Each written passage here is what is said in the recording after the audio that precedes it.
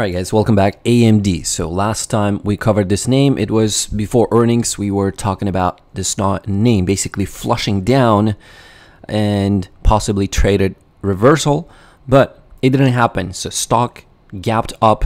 They reported strong earnings, which is absolutely expected that these names are going to be reporting pretty good earnings, but it's all about guidance. They guided fine, but anybody who was losing money, you can see for the last 3 weeks or so, we only had like one green day in basically AMD, and I'm looking at candlestick. If you're not familiar with this, it doesn't mean that, like, let's say this candle, it was in positive closing day. It just means that anytime stock opened higher, it closed lower, and you can see the trend as well. So selling pressure pretty relentless, and just that week, if we just measure this drop from 185 all the way to these levels where on Friday stock closed, that's a 30%, 28% decline in about 15 trading sessions. That's a pretty big drop. And I want to go back to the time we talked about this name, somewhere around here, 186, but it was around March, saying that this stock is expensive, maybe even right here, that is it too expensive? And you can just go filter through my videos, and I brought up this chart where on top you have stock price, and then you have free cash flow per share, and again, these numbers are quarterly, and down here we have that ratio, price to free cash flow ratio. And you can see when in 2020, when it was trading 2021 at those highs of 180-ish, I think that was the high, stock, you can see free cash flow was around 140-ish something. And of course, they were earning more per share, and it was increasing. Everything made sense, right, after that. But you can see free cash flow remained at lows of, let me see, average somewhere around here, 50s, even like, okay, let's go back here, 55, 40, something like that, right? And recently, when you could see, well, free cash flow declined as stock price rallied with Nvidia on all that AI hype, purely hype, okay? And you can see how free cash flow per share declined.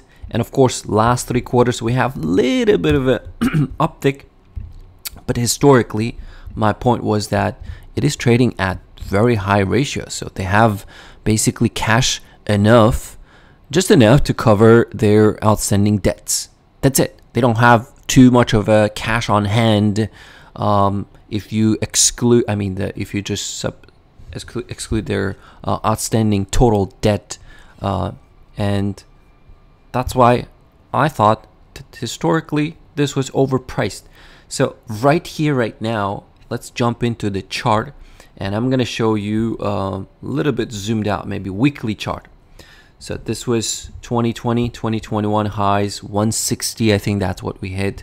We came down all the way to 60 bucks, and then we rallied all the way to 227. And right now we're sitting at 32. Yes, ultra short term, you can make a case that this stock is oversold, and we might see a bid to get this stock catch a bid. But cautious sign right here would be for AMD, that this name right here right now is trading below all of its moving averages, and the big one is 200-day moving average. Anybody who bought the stock last 200 trading sessions, on average, they are down. Year to date, stock is down, while S&P 500 only pulled back like 5%.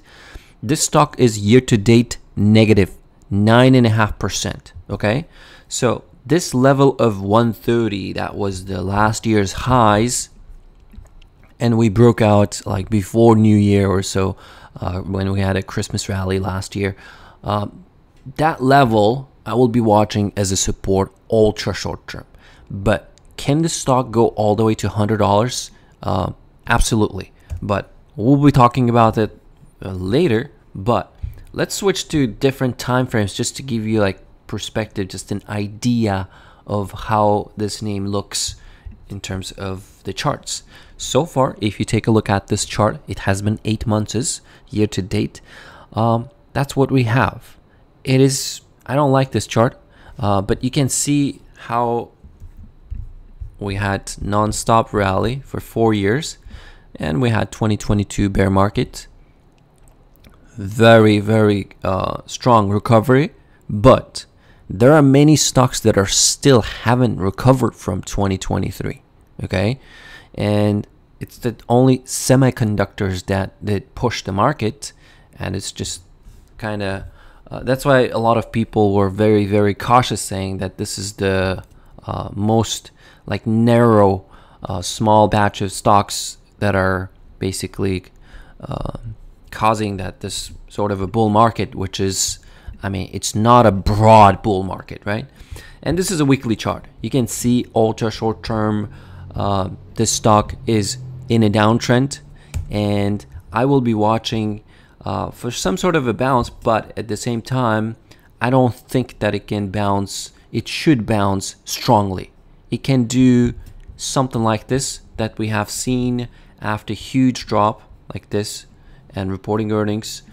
We might see some sort of a action like this all the way before election. Can it do it? Absolutely. But if you're somebody who's trading options, you got to be very careful. Volume is high, implied volatility is very high.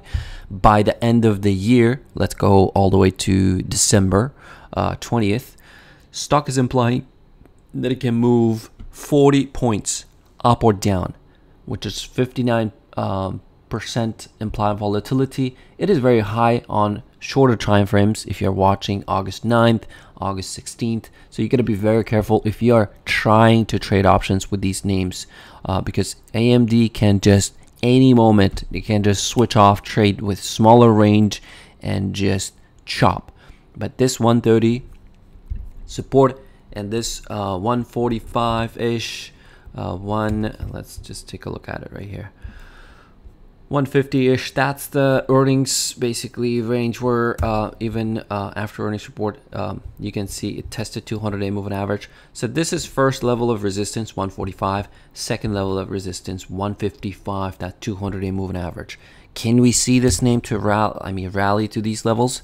Absolutely. Let's take a look at SMH, SOX. This is the semiconductor basically ETF. So it is reaching its 200-day moving average. So we will catch a bit definitely at some point in the next few, maybe even trading sessions. Whatever you watch, SMH or SOX, another semiconductor ETF, which is already at its 200-day moving average. So we might see some sort of a relief bounce, but I do expect the basically AMD at the moment, it's technically in a bear market. Okay, so from its highs, if you just measure to this drop, stock is down 40%. So anytime you see any stock drop 20% from its highs, it's out of correction territory. Up to 20, it's correction territory, but anything more than that, technically it is in a bear market. Okay, and anytime you see a stock below its 200-day moving average, you got to be careful. But that's what I'm watching. So that's the update for AMD. Thanks for watching. Hope you are all having a good weekend. Don't forget to like, subscribe. See you in the next one.